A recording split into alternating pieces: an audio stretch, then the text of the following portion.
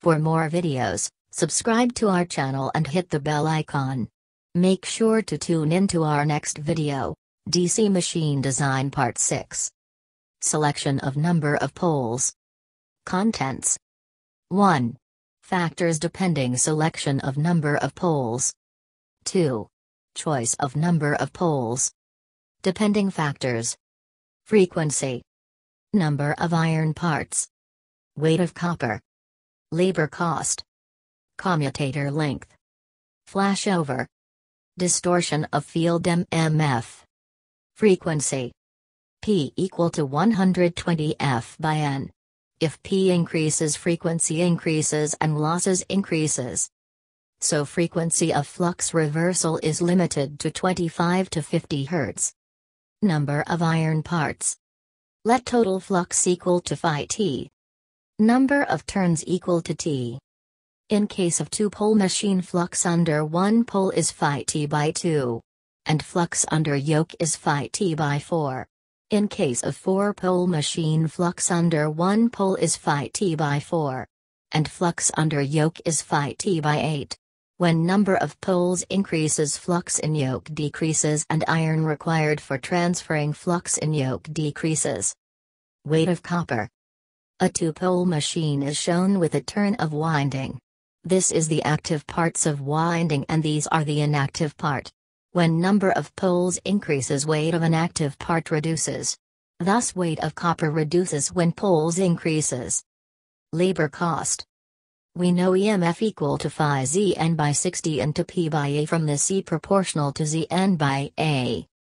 E proportional to Zn by P since A equal to P for a lap winding. Z proportional to EP by N. Thus Z proportional to P.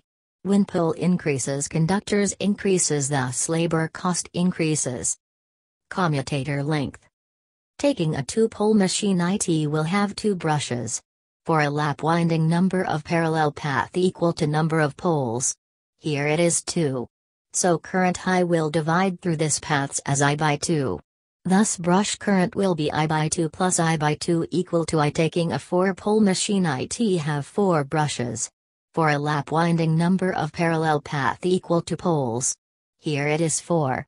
So current I will divide through this paths as I by 4. Thus brush current will be I by 4 plus I by 4 equal to I by 2. Small the know of poles, brush current is high and need more area for brushes and commutator length increases. Flashover. Number of pole increases, number of brushes increases and chances for flashover increases. Distortion of field MMF. When number of pole increases. Armature MMF per pole decreases. Distortion of field flux decreases. Factors for the choice of number of poles. Frequency of flux reversal should be between 25 to 50 Hz. The current per parallel path is limited to 200 ampere. Current per brush arm is limited to 400 Hz. Armature MMF per pole can be selected as per the table. Up to 100 kW armature MMF per pole is 5000 ampere. From 100 to 500 kW it is 5000 to 7500 ampere. 500 to 1500 it is 7500 to 10,000 ampere. Over 1500 kW it is up to 12,500 ampere. Next video contains problems on selection of number of poles. Thanks for watching. Subscribe and share for more videos.